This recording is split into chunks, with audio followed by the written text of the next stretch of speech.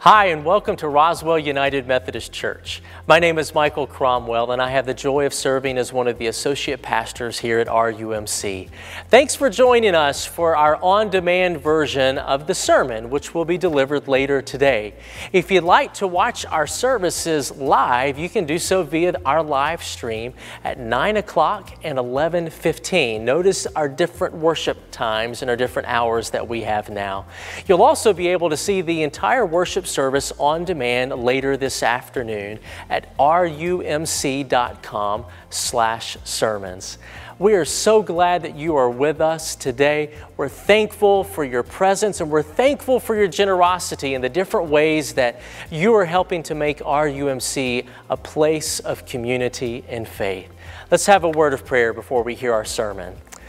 Gracious and loving God, we love you so much, and we are grateful for this day and this day that we have to worship you. May the words that we are to hear, may they not only pierce our ears, but pierce our hearts as well, that we might be changed and different people because of what you have to say to us today. We thank you and we love you. All in Christ's name we pray. Amen. Now let's hear our sermon from today.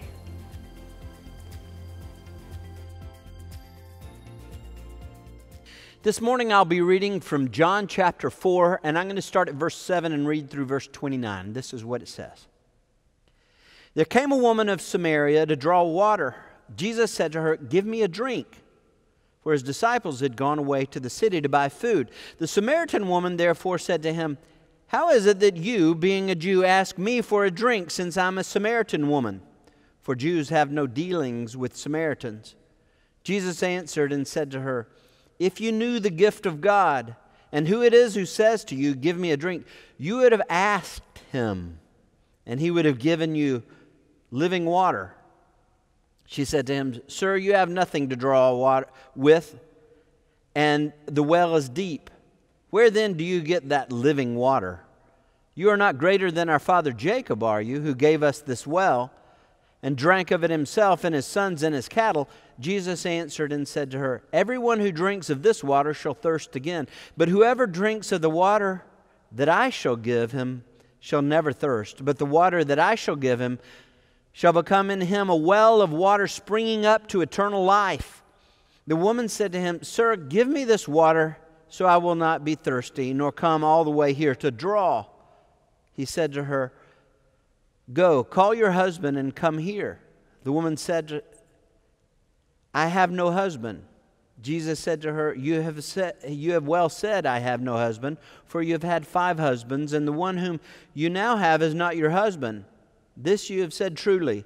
The woman said to him, "Sir, I perceive that you are a prophet. Our fathers worshipped in this mountain, and you people say that in Jerusalem is the place where men ought to worship." Jesus said to her, "Woman, believe me, an hour is coming when neither in this mountain nor in Jerusalem shall you worship the Father. You worship that which you do not know. We worship that which we know, for salvation is from the Jews. But an hour is coming, and now is, when the true worshipers shall worship the Father in spirit and truth. For such people the Father seeks to be his worshipers. God is spirit, and those who worship him must worship in spirit and truth." The woman said to him, "I know that Messiah is coming, he who is called Christ. When the one comes, he will declare all things to us." Jesus said to her, "I who speak to you am he." And at this point his disciples came, and they marveled that he had been speaking with a woman. Yet no one said, "What do you seek?" or "Why do you speak with her?" So the woman left her water pot and went into the city and said to the men, "Come see a man who told me all the things I have done. This is not the Christ, is he?" Pray with me. Lord, this day, may your presence be known and may our lives be changed by it. Thank you for the opportunity to come to worship you in spirit and in truth.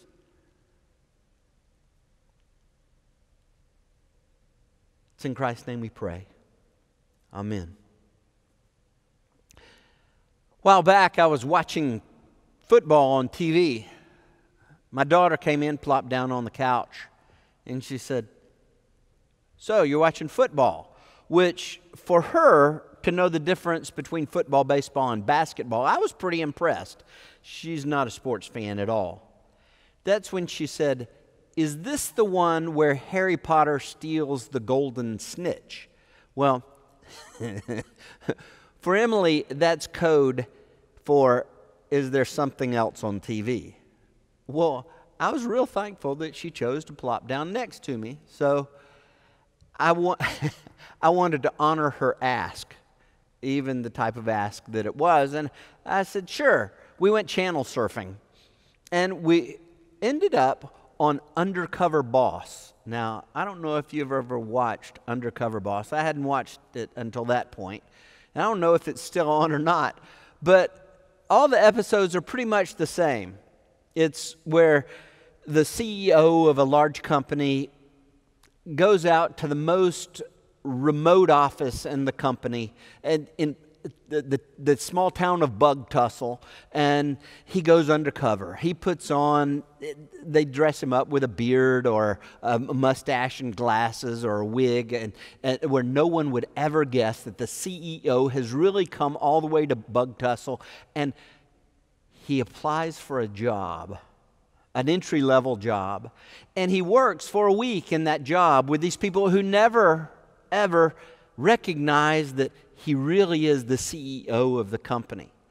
And then at the end of the episode, there's the big reveal. They fly those people from Bug Tussle all the way to company headquarters, and they walk in to the office of the CEO. And there is the reveal. The CEO pulls off his beard, his glasses, his wig, and they show that he's really the boss of the company. And so those who've done good things, they get things better than their wildest imagination.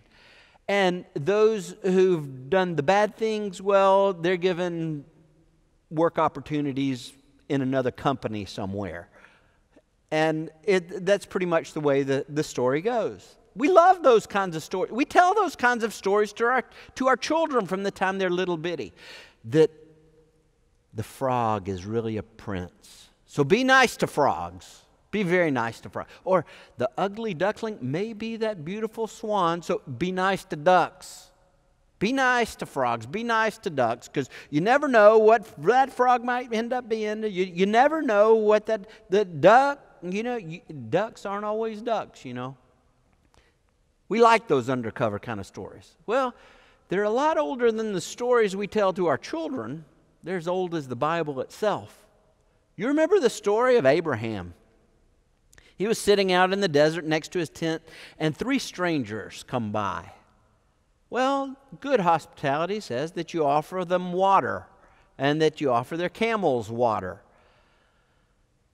But Abraham offers more than that. He offers them milk and a little bread and water for their camels. Well, it turns out that it's not 3 strangers, that it's 2 angels and God.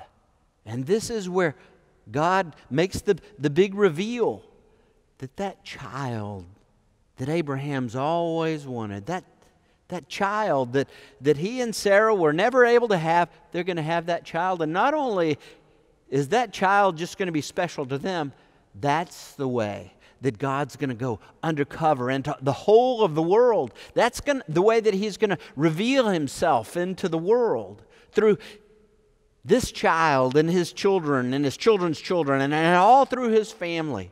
And then that undercover story, it comes to a fine focal point right here when Jesus is born. The way that the Gospel of John says it is, in the beginning was the Word, and the Word was with God, and the Word was God, and the Word became flesh and dwelt among us. That God put on teeth and hair and eyes, went undercover. Well, that's not just a one-off story where there was a time 2,000 years ago where God went undercover. No, that's the kingdom that Jesus talks about, this kingdom that He ushers in. That for those who have eyes to see, that God's gone undercover. And He shows up all around us. That He makes Himself known. And here Jesus gives the perfect illustration of that. That Jesus is in Samaria. Well, that may as well be bug tussle to the Jews, because there's not, a thought of God coming to Samaria? The Samaritans were as morally reprehensible as there possibly could be here on the face of the earth. And if there's one place God's going to stay away from, it's not bug tussle, it's Samaria. But that's where God shows up. Teeth, hair, and eyes, he walks into Samaria, and he does something that you just wouldn't expect God to do, that speaks to a woman at the well. Now, there's one thing men just didn't do. You didn't speak to a woman if it wasn't your mother, your daughter, or your sister. You just didn't speak to them, or your wife. You didn't speak to him. But here, Jesus is. He speaks to this woman who's not his daughter, his mother, his sister, or his wife. And he asks her for a drink. And that's when this Samaritan woman, she starts to give Jesus some grief. And she says, how is it that you, being a Jewish rabbi on top of that, you speak to me, a Samaritan? The Jews thought they were far above the Samaritans because the Samaritans didn't take seriously God using the family of Abraham to go undercover into the world. They just totally disregarded that story altogether. And that's when Jesus says, if you knew the gift of God and who it is who says to you, give me a drink, you would have asked. If you knew the gift of God, would you live life any different if you knew that God really was undercover? That the kingdom of God wasn't just an old story, but the kingdom that Jesus ushered in 2,000 years ago, and it's here today, that it's in our midst. It's not just when you die, that it's here. That God's undercover, teeth, hair, and eyes all around us, and he's making himself known for those who have eyes to see and ears to hear. Would you speak differently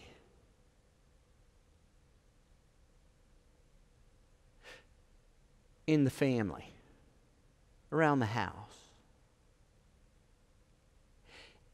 If it really was God who was there, would you speak in a different way where you work? To your employees or your employer? Or would you speak differently at school? Would you speak differently about other people if you knew that God really was there, undercover? What would you do? What would you do if you knew? Well, Jesus says here you'd ask. You'd ask for life. And that's what I want to talk about this morning. You'd ask for life with the power of forgiveness. You'd ask for life with the power of forgiveness. Pastor Scott Hosey talks about research that was done by the Templeton Foundation. They teamed up with the University of Michigan to do a nationwide study on people's attitude toward forgiveness. And what the study discovered was that in the United States, about 75% of the people believe that God has forgiven them, wiped the slate clean, started all over again. Whether they went to church or whether they didn't go to church, whether they're plugged into a faith group, about 75% of the people believe that God's forgiven them, wiped the slate clean. But only about half believe that they've been able to forgive others. Well, sometimes I think we tend to segment things, that forgiveness is over here and love is over here and respect's over here, and if we do one or the other, 2 out of 3 is not bad. But I do believe that when Jesus said, love your neighbor as yourself, this may be exactly what Jesus was talking about. That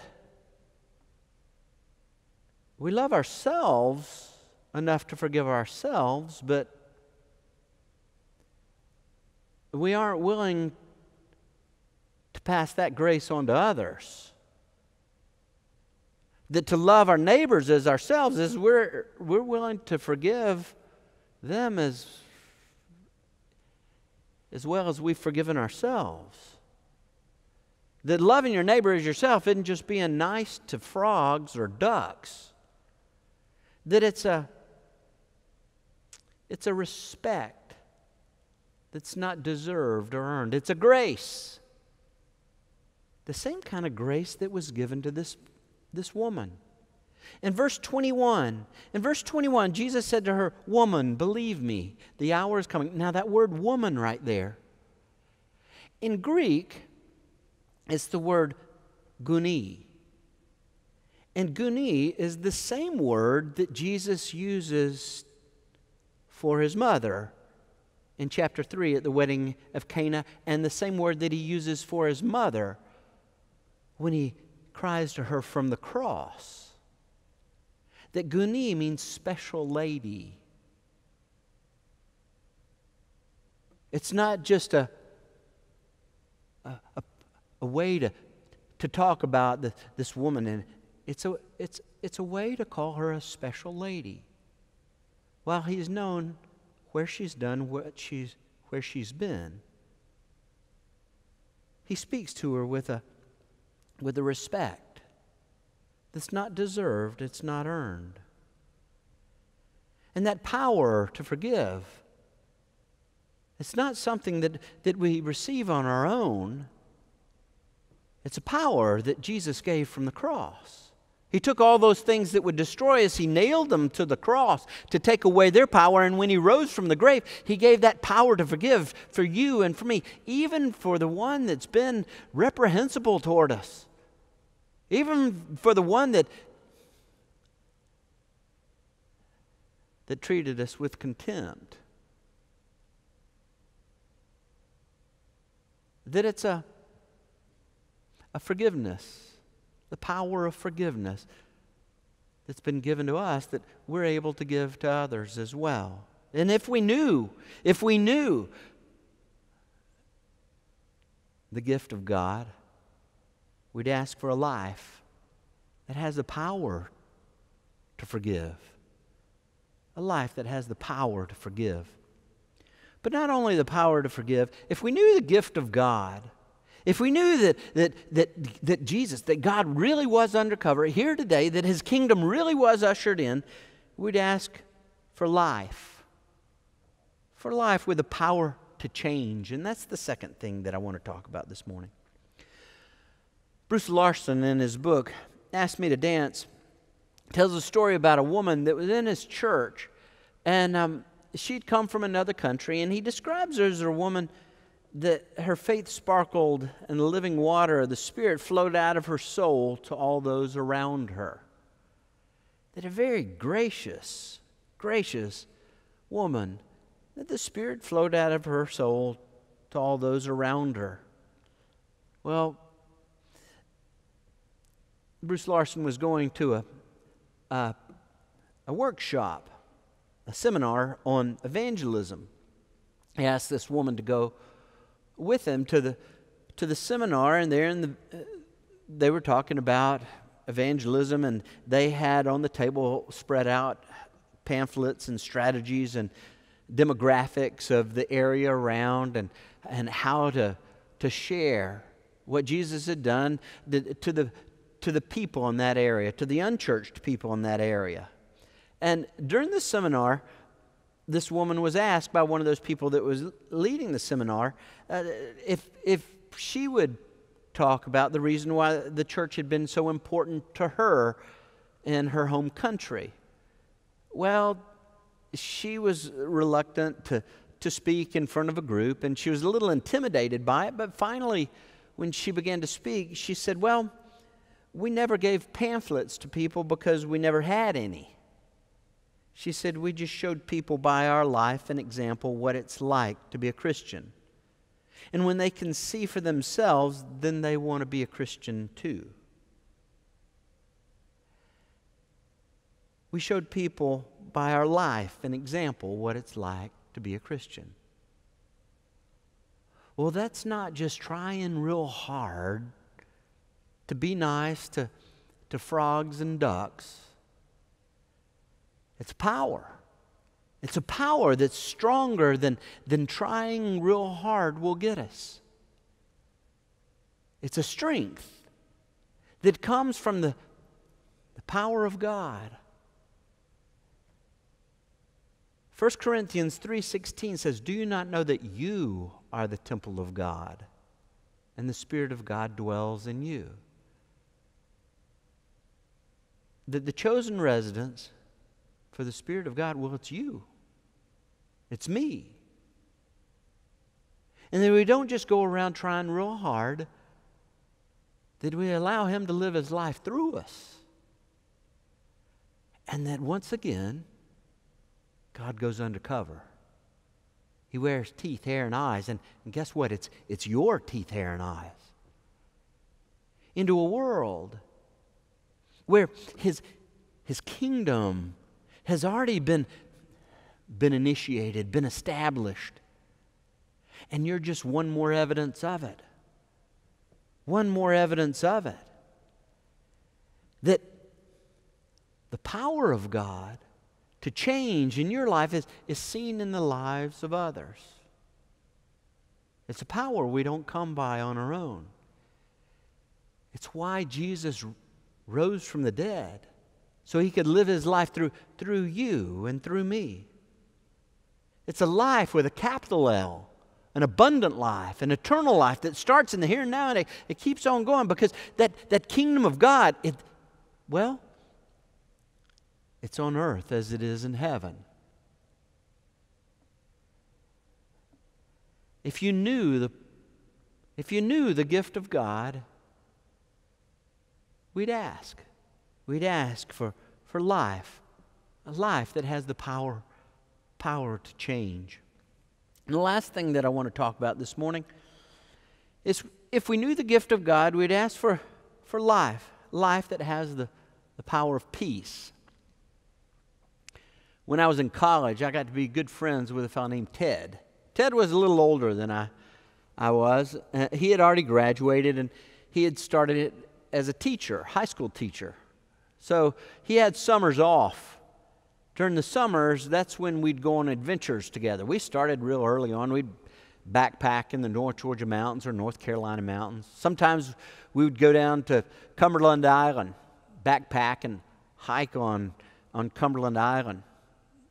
After a while, he got a Fulbright scholarship where he spent a year in Europe, and I'd go over to visit him, and we'd take the train into the Soviet Union. We'd backpack, hike around Finland, the rest of Europe.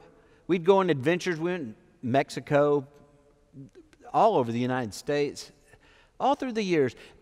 Even on into my 50s, Ted and I still kept up with each other. We were both married, had children, but that relationship was an important one. So I knew that something was wrong when I was in my 50s, and Ted gave me a call. He said, "I'm sick." Well, I knew that he didn't have long to live.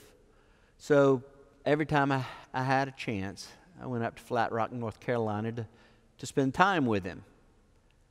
And he was going through chemo, different things over those years, and we would share with each other adventures, tight situations we'd gotten ourselves into and tight situations we'd gotten ourselves out of. We would talk about different people we'd met. We had over 30 years worth of stories to talk about, and Ted could tell a story. We would laugh and laugh and laugh. And I remember one day, Ted told a story about a friend of his that he grew up with. And his friend's name was Danny. The two of them were about 8th or 9th grade. They were building a fort out in the middle of the woods. And he said that's when, while they were building the fort, Danny turned to him and said, "Hey, Ted, have you ever asked Jesus to make his home in your heart? Well, Ted never went to church. And he really didn't know exactly what Danny was talking about. But he said, no, I don't believe I have. And that's when Danny told him, he said, I did that in church last Sunday. And this week, it's made all the difference. And then Danny turned to Ted and he said, you know, Ted, you can do that now if you want to. And now, in the last few days of Ted's life, Ted's telling me this story. He's telling me this story that there in the 8th grade in the middle of the woods, with just he and his friend Danny while they're building a fort, that he invited Jesus to make his home in his heart. There weren't any long aisles. There wasn't a choir singing in the background. No tears, no sorrow. He just asked. He asked. And that started Ted in a relationship with the risen Christ. Jesus undercover, made alive in Ted's heart. And now, in the last few days of Ted's life, this is what Ted said. It made all the difference that it had given him peace. It had given him the power of forgiveness. I saw that in Ted's life over 30 years. It had made a huge difference. I had seen change, continued change in Ted's life over 30 years. And I'd seen that difference in a peace. The way the Bible talks about it in Philippians 4, 6, and 7, it says, be anxious for nothing, but in everything, with prayer and supplication, with thanksgiving, let your requests, there's the ask, let your requests be made known to God. And the peace of God, which surpasses all comprehension, will guard your hearts and your minds in Christ Jesus. That there's some things we just don't receive until we ask. It's not that God's reluctant to give us. As a matter of fact, He died on the cross to give us forgiveness, but folks don't receive it until they ask. A power to change. He rose from the grave in order to give us that power to change. But you know, most often we don't receive that power until we ask. The power of peace that surpasses all that we comprehend, all that we understand, where Jesus is the one that stands as the sentinel, as the guard of our heart and our mind. Where Jesus goes undercover. He puts on, well, teeth, hair, and eyes. Your teeth, hair, and eyes. And He goes out into a world where His kingdom is already established, where we have eyes and ears to see and to hear it. Well, that's a peace. That's a peace that we have to ask for. This morning it may be that you've never asked. So I want to pray with you. Pray with you now. Let's pray. Jesus, this day, give us eyes to see, ears to hear, as you live undercover here in this world, that we might give thanks and praise, but that we might also ask. There may be somebody here right now today that has never asked for the power of forgiveness in their life. Your power to wipe away, to cleanse, to make whole. And your power to help forgive others. That's a power we don't have. From the cross, you gave just that kind of power. It may be that this morning there's some that that want to change but know they don't have the power to change. That the thought of you living your life through us, that we are your temple, well, that's a power too great to imagine. Well, we can imagine being nice to other people, to being nice to frogs and the ducks, but power to change, it's not in us. It's the reason you rose from the grave. Lord, grant that power. Breathe on us that power. And it may be that you're bringing to mind those areas that we need to change. May it not just come to mind, but may it come to fruition. Produce fruit in our lives. Lord, it may be that folks listening this morning that have not known peace, not now, not ever.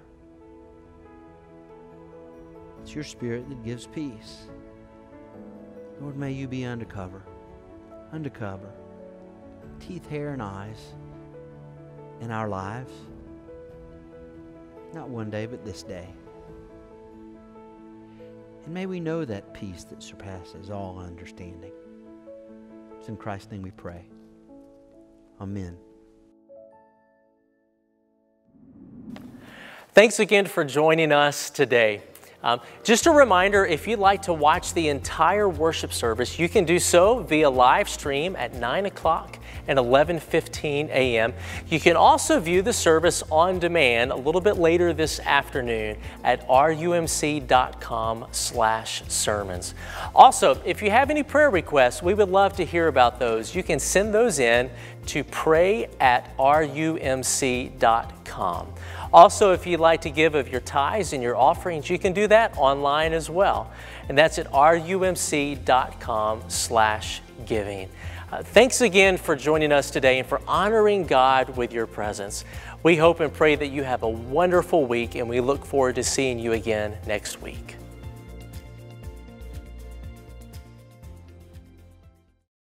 My name's Tom Davis. I'm senior pastor here at Roswell United Methodist Church. Thank you for joining us this morning. We're a church that's a place of community and faith, and we're a welcoming church. I hope that you experience that online, but not only online. My hope is that you experience it through our Facebook page. But not only that, once we meet together in person, we're at 814 Mimosa Boulevard, and I hope you'll come and experience it in person. We're a welcoming church. We're a biblical church, and we're a compassionate church. It's a place of community and faith where we help people live a Christ-centered life. And my hope is that you'll come and be a part of it. Thank you for joining us.